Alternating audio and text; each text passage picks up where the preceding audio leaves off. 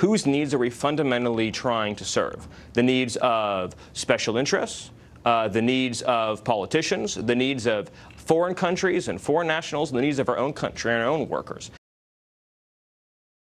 The White House has released their offer for an immigration deal. Their proposal gives so-called dreamers essentially everything they said they wanted: legalization and a path to citizenship. Not simply for DACA beneficiaries, but for about 1 million other people and maybe more. So millions of people who broke our laws to get here would receive amnesty. Very few of the president's supporters voted for that when they put him in office last year, and some of them are upset about it. And the left, what's their reaction like? Well, having gotten pretty much exactly what they demanded, they're enraged. Not only is Trump's amnesty offer not enough, they say, it is evidence of a racist plot. According to the ACLU, quote, the only community that benefits from this supposed generosity are white supremacists. United We Dream, that's one of the largest pro-amnesty groups, called the proposal, quote, a white supremacist ransom note. Last night, the president put forth a plan. That plan is a campaign to make America white again. We took those charges seriously because we felt we should, and we decided to take a close look at what the White House has actually proposed. We found that the plan may be many things, not all of them good, by the way, but it definitely isn't a form of white nationalism, not unless that term now has the opposite meaning. Let's go through it. The White House proposal would legalize about 2 million people who currently have no right to be here. That's a lot of people. For perspective, 13 U.S. states have populations smaller than that. Barack Obama never enacted an amnesty that big. How many of those beneficiaries are white? Now, keep in mind, that would be the central question in any plan crafted by white supremacists, obviously. Well, let's see. Almost none of them. 2 million more non-white people in this country, that's more than the total population of Delaware or Nebraska, doesn't sound much like a legislative burning cross. But there's more. The proposal would also continue the current system of chain migration until the backlog of applicants has been exhausted. That would take years and years. What countries will be the top beneficiaries of this new arrangement under the Trump plan? Well, if you guessed Finland, Norway, the Swedish national sauna team, nope, guess again. No European countries are on that list, not one. Instead, the plan would admit nearly 1 million more immigrants from Mexico and hundreds of thousands more from India. Also Vietnam, Bangladesh, the Dominican Republic, and China, the Philippines too. The plan would even bring in more than 50,000 additional immigrants from Haiti, the country the president supposedly hates. Surprised? You shouldn't be. No matter what the race baiters on television are telling you, no majority white countries send large numbers of immigrants to the United States and haven't in 50 years. That would not change under this proposal. It's hard to see how a plan that gives legalization, amnesty, and a path to citizenship for more than 2 million people here legally, none of them white, is white supremacy. How does that work? Well, I think we have to take a step back and look at this from the beginning. The reason why we're in this chaos situation of young people's lives being on the line is because the president rescinded DACA. Well, a small mob of DACA beneficiaries showed up outside Disneyland in Anaheim, California, and blocked an entrance. They chanted slogans and prevented families from entering until law enforcement finally removed them. Imagine what it takes to act this way. You show up in a country that's far better than the one you left. That's why you came here. Wouldn't you be grateful? These people are not. They're angry. They're entitled. They literally have no right to be in America, but they're full of menacing demands. And not just at Disneyland. We've seen a bunch of demonstrations like this all over the country in the last year. People demanding immediate citizenship and the free stuff that goes with it, some of them waving foreign flags. They blocked the entrance to Disneyland, okay? I didn't do that. They did that. Do they bear any responsibility for doing that? And there are Americans who use their right to free speech to block entrances, to shut down roads, and to protest things in this country. Okay. These are young people who are working hard and who have worked hard. No, these are people who in the middle of a weekday were blocking Disneyland. So don't tell me they were working hard.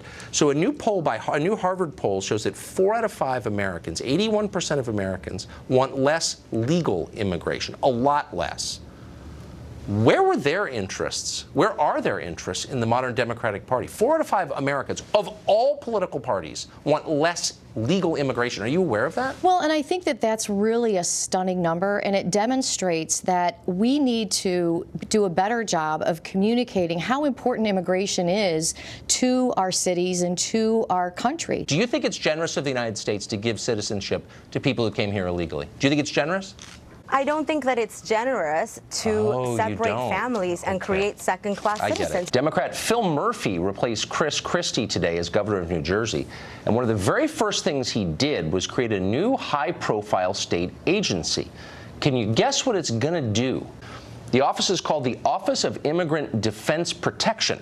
It'll offer legal assistance to illegal immigrants so they can evade deportation or at least delay it long enough to receive the driver's licenses and taxpayer-funded college aid that Governor Murphy also wants to give them. The governor, I think today, said our plan is to use taxpayer money to help the children of people here illegally go to college.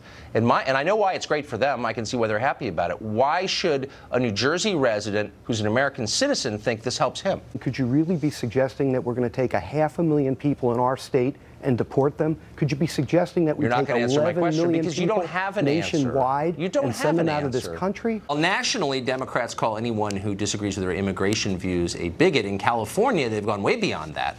California Attorney General Javier Becerra is threatening employers with prosecution if they collaborate with their own federal government in enforcing immigration law. If you comply with federal authorities doing their constitutional duty, he is going to prosecute you under California law. We're talking criminal prosecution, fines of $10,000 or potentially even more. And this is how far it's gone in California. It's grotesque. If you obey your own country's law. Yeah. You got to kind of wonder who is being served by these policies. Harvard has kind of an amazing new study out on attitudes toward immigration, and it shows that African-American voters are among the most conservative on this. 85% of black voters polled by Harvard said you should not be allowed to come to the United States unless you are bringing skills or money with you. That's considered a fringe view in Washington. Why is this not better known? These views? It's not better known because there's a political imperative in making sure that this kind of information is not gotten out there. If you take a look at all of the studies that show who is affected most in an adverse way by illegal immigration, without question and by far it's black Americans, particularly black males. 40% of the 18-point decline in black employment levels is due to illegal immigration. We're talking, if you do the math, of over 1 million people who don't have jobs because of illegal immigration and the competition that comes from that. Look, the fact of the matter is there are a lot of young black men and women that have dreams as well. Their education is failing in New Jersey. The unemployment is terrible. You got poverty. That a lot of that money could be going to benefit them. Democrats would rather, despite black folks giving them 90+% of their vote, put other people first before them. Do you think it's despite giving 96% of the vote, or perhaps because of it? If you think a vote is guaranteed, then why would you be concerned about the worries of those voters? You've already won them over. You don't need to tend to that garden. That's exactly right. But it goes beyond simply the economic aspect of this, which is devastating. We're talking about family formation issues, incarceration issues. Yes. But to take California, for example, it's very difficult to get this kind of data because public officials guard this data more tenaciously than nuclear launch codes. But trying to get crime data on illegal immigrants, and we've done it. We've spent a copious amount of time laboriously disaggregating information. There's at least 2,430 illegal aliens in California prisons today due to murder. On average, we're talking about the states where we can find this data, mainly the bigger states like New York, Florida, Texas, Arizona, and California. We're looking at least 60% more likely, if you're an illegal immigrant, to have committed a crime of any nature, but many of those crimes are of the most horrific nature, than our lawful residents. This visits horrific implications upon those vulnerable communities. One of those communities is the black community. You know, in California, we've got the sanctuary state, so this is not even people that have come here illegally. This is people who have come here illegally and then are committing crimes while they're here, and then they're being paid for and defended with taxpayer dollars. Many are working in our fields, and our, frankly, our agriculture industry would not survive if it were not for the 3/4 of immigrants that are working in that industry, just like in many cities. Only about 1% of the immigrant population of the country works in agriculture. So it's discussed a lot, but it's a very small portion of the overall labor force. If you have an overabundance of something, its value falls. So if you bring in 1 million new laborers every year, what happens to wages at the low end? Do you know? Can you guess? They go down. Well, all of the data is suggesting actually that overall, on the whole, wages go up. How do we suspend the law of supply and demand? If low-wage labor makes you rich, why isn't Mexico richer than the United States? Donald Trump has a very radical idea, and that's that when we make changes to our immigration laws, the group we should be most concerned about are everyday, hardworking Americans, the citizens who make this country run, who obey the laws, follow the rules, pay their taxes, show up and vote. The people who are loyal to this country, and Donald Trump is saying our country should be loyal to them in return. The administration is drafting a new regulation that would penalize immigrants for receiving welfare programs like food stamps, Section 8, Head Start, and CHIP, the Children's Health Insurance Program. The left, of course, is howling. Most immigrant families are on welfare. This is from the current population survey from March 2010, okay? Here are the numbers from Mexico. Mexico is the country that sends the most immigrants to the United States, by far. 74.7% as of 2009, immigrants from Mexico are on some form of welfare in the United States. That's, round up, that's 75% of all immigrants from Mexico are on some kind of welfare. That's ridiculous. There's 7 billion people in the world. Most of them are good, hardworking, decent, honest, principled people. But the reality is there's a limit to how many people any country can bring in. And we as a country have a right to say we want to bring people in based on their ability to contribute to our economy, to be safe, productive citizens, and to uplift the nation as a whole. A majority of immigrants in this country are now criminals. You know that. We've seen the same reports of the FBI. I'm not saying they are criminals. I'm not saying the majority are criminals. I'm saying the majority are on welfare. And that's unhealthy. Because the whole idea is you move here and you take advantage of the opportunities. So we're now going to make it harder for them to assimilate into the country? That doesn't make any sense. Going on welfare is not assimilation. Going on welfare is dependency. Look, some people need to go on welfare. We've got a lot of Americans on welfare. Right.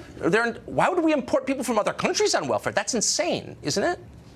I understand where I understand where you're getting at, but the problem is that the regulations that the president wants to put forth are not doing the point that you're trying to make. The priorities for the administration, you have said, are ending chain migration, financing a border wall, and ending the diversity lottery. Of those three, what would you say is the most important priority from your point of view? Well, look, we need them all because the reality is that anything you do on DACA is going to have some predictable consequences, right? You're going to have an increase in new illegal immigration, so you need to have a wall, you need to close the enforcement loopholes. And then you're also going to have an increase in the overall number of people coming into the country, and that's why you have to deal with chain migration. You have to deal with the visa lottery. Over the last 10 years, we've admitted about 10 million people through our chain migration system. To understand how many people that is, you're talking about every hour, that's about the size of a high school auditorium. Every day, it's the size of a large high school. Every week, a small city. Every month, a medium to average sized city. And every year, a very large city, a city the size of Washington, D.C., or almost to San Francisco, every single year, just through chain migration. What's the effect of that on taxpayers? What's the effect of that on wage earners? And guess what? We are now going to punish immigrants because they're poor. They now... What do you mean punish them because they're poor? They're coming to our country. It's not their country. In search of a better life. And they're in search of a better life and then going on our welfare programs? Are you joking? So what should be the criteria for entry in the United States? Well, you know, Donald Trump supported the RAISE Act, and it looked at things like, what's your proficiency in the language? What economic skills do you have? Do you have a background in sciences? Do you have a background in engineering? Do you have a background in law or writing? It looked at things like your age. Obviously, if you bring in immigrants who are in their 80s or 90s, that's going to have a significant expense on society. So you want folks primarily in their working years. So Democrats argue back that ending chain migration and ending the diversity lottery would prevent a lot of people, decent people, from coming to this country. What's their argument against financing a border wall? If Democrats oppose a border wall, they're just saying they want continued unending illegal immigration. So you all sent out a fundraising pitch recently, just the other day, trying to rally Democrats to sort of stiffen the backbone of Democrats in the Congress to resist any kind of concessions on DACA. And in it was this line, which jumped out because it's something we've been saying on this show, and I've never heard anybody admit it out loud. You said this: the fight to protect dreamers is not only a moral imperative, it is also a critical component of the Democratic Party's future electoral success. The fight to protect Dreamers is not only a moral imperative, it is also a critical component of the Democratic Party's future electoral success. Now, that's right. We've said a couple of times that the Democratic Party has basically given up on the middle class of the country in favor of importing new voters, and we are denounced as alt-right for saying that. And you were honest enough to admit it in a fundraising pitch, and I just want to thank you for that and for clarifying the terms of the debate.